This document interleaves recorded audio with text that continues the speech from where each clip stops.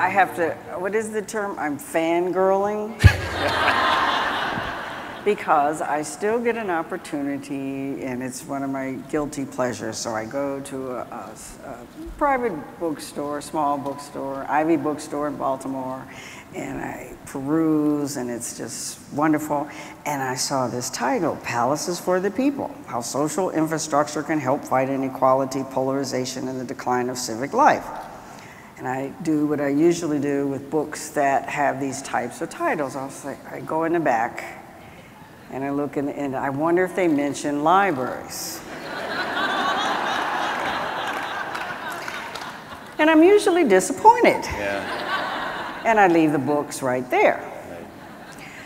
This time I opened it and I was so excited in the bookstore, and I added it to the pile, and I went home and I read it, and I went to work the next day, and I had, well, you can see tab things. I had all of this stuff. It was just wonderful. I'm so how did flattered. it happen that you included libraries in this? First of all, it's so exciting to know that you went to the bookstore too. You must get more free books than anyone on earth.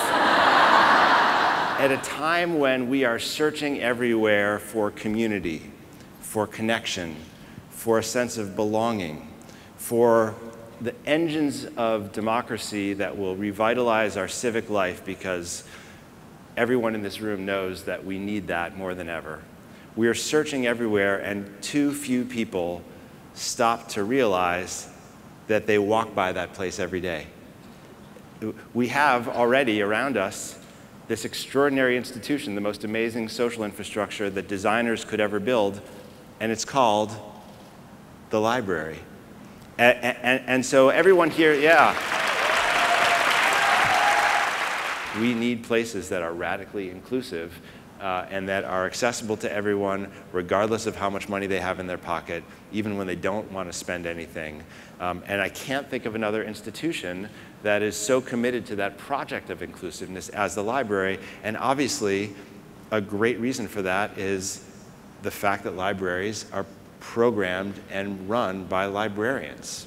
Right? This is a story about librarians as much as it is about the library, and I think that needs to be emphasized.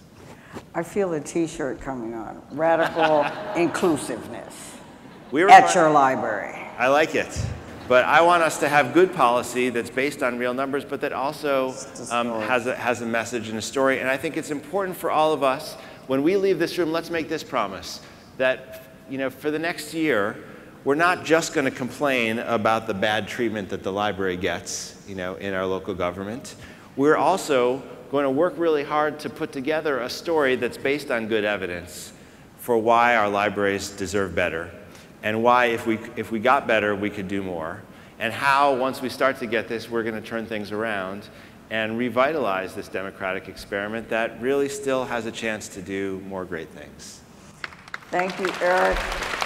Thank you. Thank you. We couldn't have a better advocate. I'm going to call you an advocate.